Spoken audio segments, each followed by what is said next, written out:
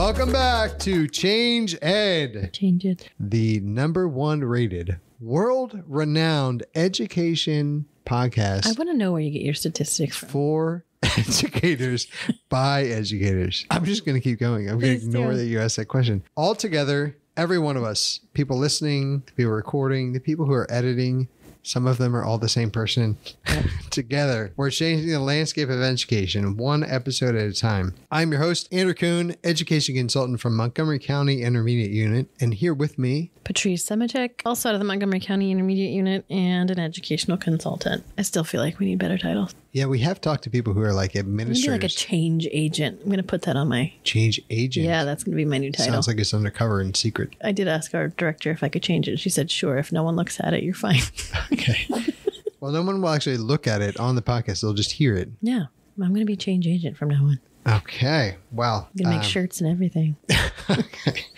We are on this podcast talking about our Steels Expo, which is coming up on Tuesday, April 23rd. Mm-hmm. We are very excited about our expo. A lot of excitement, a lot of energy. It's bigger, bolder, better than last year. Last year was a huge success. We have almost 3 times the partners. We have increased our partnerships. We have really amazing opportunities for all of you to come and be a part of. Today, we're here with Jason Baughman from STEMScopes. Jason, welcome. Hi, I'm glad to be here. We are thrilled to have you. Wondering if you could give us, just our listeners, give them a little teaser about you and who you are, a little bit of information, some background, please. Yeah, absolutely. So I've served in public education for the last 22 years. Recently joined Accelerate Learning at STEMScopes as a national academic specialist. While I was in public education, I was a high school physics teacher. I also taught integrated physics and chemistry. Been an instructional specialist, K-12 science coordinator, and I've also served in a couple of different organizations like TCELA, which is affiliate of NSTA for Texas Science Education Leadership Association, as well as a North Texas group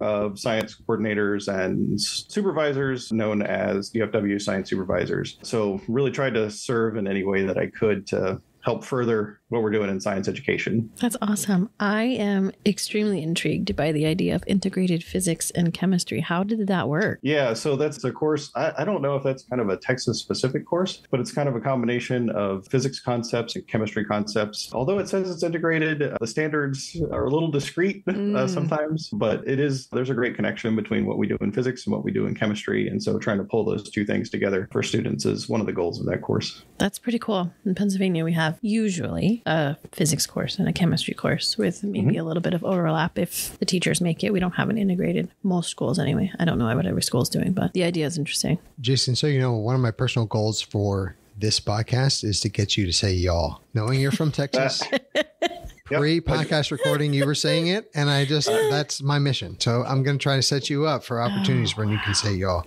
Well, it's going to happen. I can guarantee it. You don't even need to be set up. Your mission to not say it.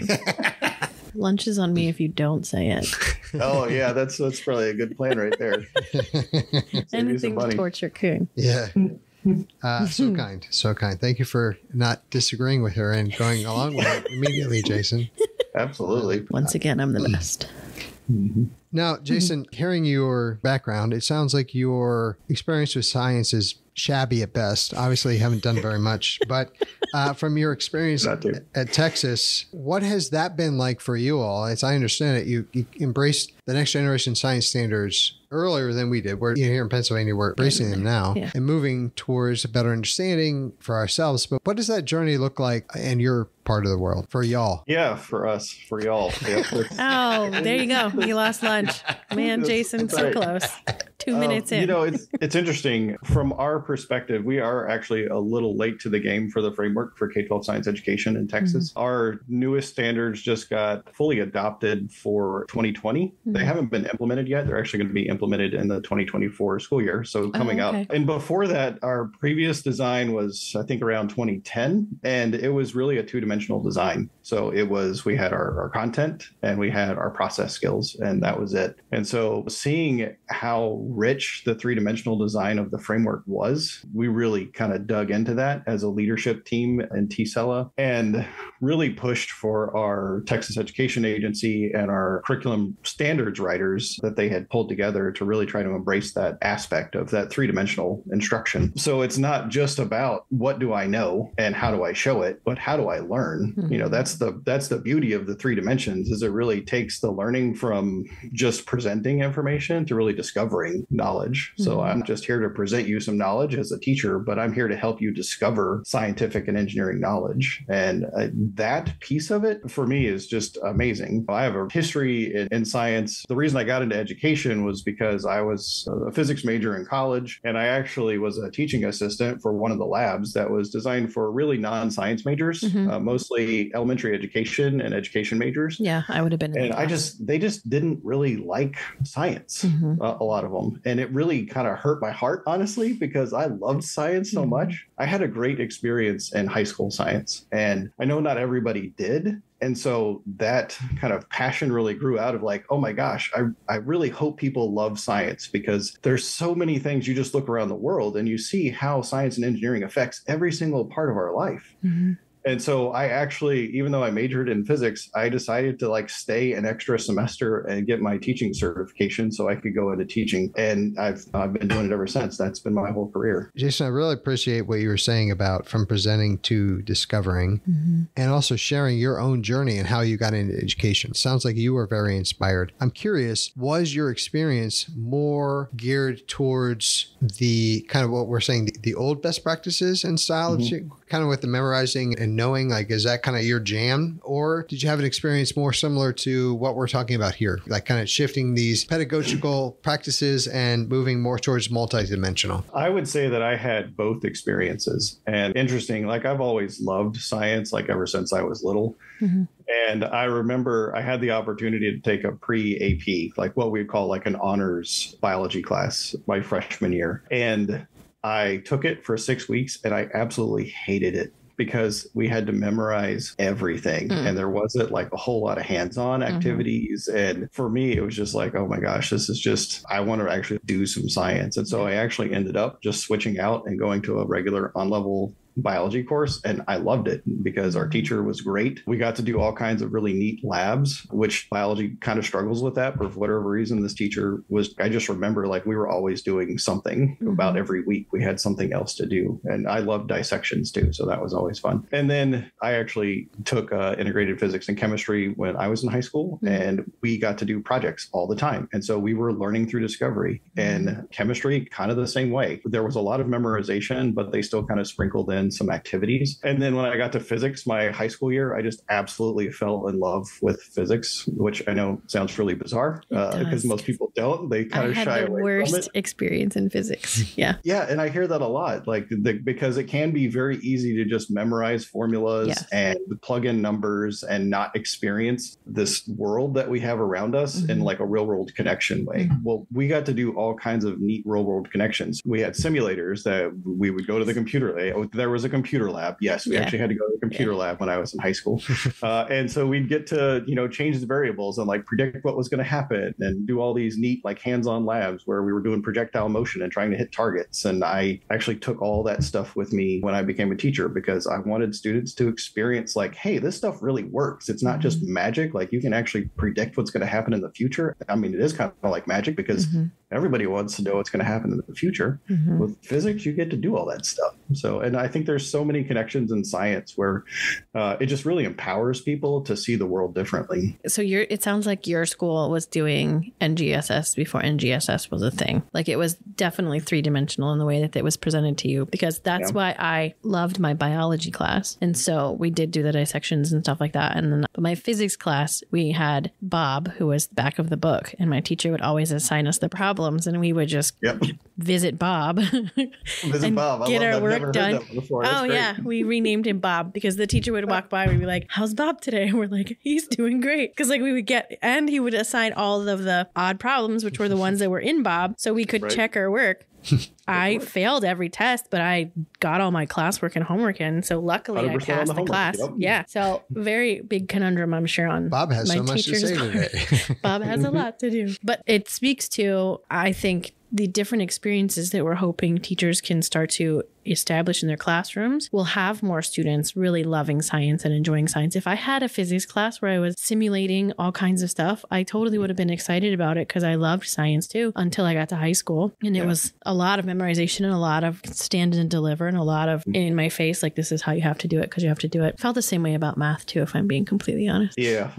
I didn't have such a great experience in math, but my science experiences were really pretty good. Yeah, I think it's exciting. You know, I think the important thing is that memorization does have its place in education and learning. I was hearing that when you were sharing, because you said it wasn't always this way. There were parts that I had to do. Mainly I say that because a lot of our educators are worried that this means I'm going to have to just scrap everything I've been doing in a complete makeover. When really you don't have to throw everything away. Really, you're making room for other tools, right? It actually will make your job easier and you'll see more engagement, more involvement. And it made me think of martial arts, believe it or not, that some forms of martial arts are meant to be defensive. Others are meant to be kind of that you can go on the attack. Maybe it's for fighting. Where this is kind of a hybrid. It made me think, I think it's jujitsu, where you actually use whatever energy the person's coming out with you. You like use that, not necessarily against them, but to like... To your advantage. Yeah, or to immobilize them. Yeah, to your advantage. It's a great way of saying it. And I feel like that's actually what this teaching is, right? Like you're using that engagement and you're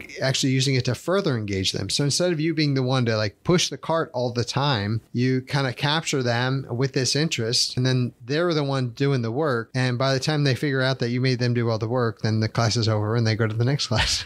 And so it's really kind of an amazing hybrid, though, is what I kind of wrote down with this as well, right? We have things that we're going to learn along the way. And then we talk about with the vocabulary. Instead of leading with that, you can actually, after we've figured it out and we used 35 words to describe what this thing is, we're like, well, look, there's one word you could say. This is what that means. Oh, and then you understand what it means better. So we talk a lot about, it's not about getting rid of anything, but like I said, making room for things and then changing the order that you do it. So it's almost like taking everything we do and just flipping it, right? Like you're looking through a mirror and we kind of reverse it and spend more time on the engagement and less time on the specifics of what we're doing instead of the other way around. Well, because the engagement gives you the background knowledge to attach things to. So when you're engaged, now you have something to connect it to. Well, yeah, and those questions that you come up with as you're going through that discovery, that's what drives the passion from the student side too, right? If I'm just standing up talking about energy, okay, great. Some guy's standing up talking about energy. But if I'm actually doing an experiment where you're like, wait a minute, how come that thing went uphill instead of downhill? Right? From my perspective, like, whoa, how do I explain that? There's something going on here. And getting kids to ask those questions, I think, is really what drives that really rich learning experience. So what I'm expecting from you when you come up for the expo is some sort of a jujitsu. Science jujitsu. Yeah, like so I didn't take jujitsu. I actually did Tang Sudo, which was more of a defensive style. So I don't know if anyone would know the difference. I should try it. You've got time. It's all about the process. You can YouTube it. True. Yep. Yeah. Anything for a good illustration, right? There you go. I can imagine then you're going to tell other groups to be like, do not go to the expo. They expect you to do martial arts, right?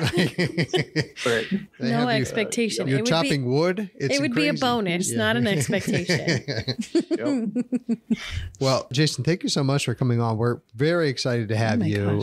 Clearly, you're a very knowledgeable and experienced person. We talk a lot about how it's not only hands-on, but minds-on, and you're obviously a combination of both. You've done both things in your career, but also are trying to instill that for learners everywhere, not just where you're at, but across the nation. So we appreciate your efforts. I'd like to give you the second to last thought as we're closing it down. Because he can't not have the last thought. So. Yeah. As a big fan of the podcast, at least he's acknowledging it now. Yeah. Exactly. I'm not hiding any punches. It only took 25 episodes to get him to acknowledge that he refuses to be the last word. This is the 26th episode, by the way.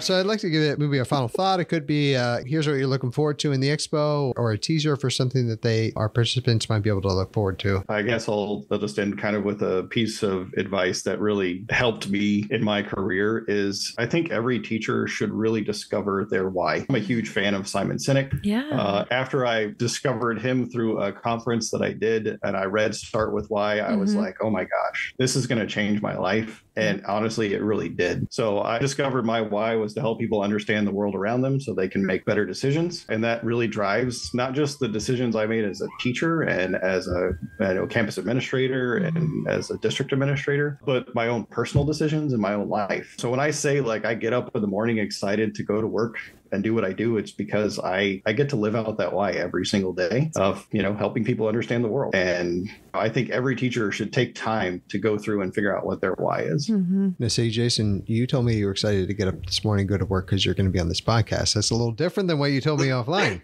Okay. So this is true. Maybe it's part of his why. Really why do you have to? It's part of what I do. It's part of what work. No, you actually have a really cool job. I appreciate you taking the time and being with us and all that you had to say. Make it about him again. Sorry. So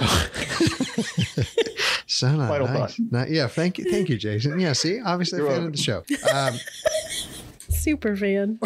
Jason, thank you so much for taking the time to be with us, to come on the podcast and share all this information. We're excited to learn more from you and hear more about your experiences and also just what you know about science and three-dimensional learning at our Steels Expo on April 23rd. On behalf of the entire Change Ed team, we'd like to thank everyone for tuning in, for listening, for being such huge fans. Now we know we're going to have a tremendous following in the Houston, Texas area. Texas, yeah. Thank you, Jason. But we want to encourage all of you to discover your why. And subscribe. I think what you meant, we want y'all to discover your why. Oh, and Jason ends it. Jason, last word. That's actually fantastic. That was really great. My new favorite human. Thank you, Jason. You're welcome. So apparently she's not buying you lunch, but lunch is included. I will buy you lunch. Oh, I will buy you lunch because I like you. Yeah.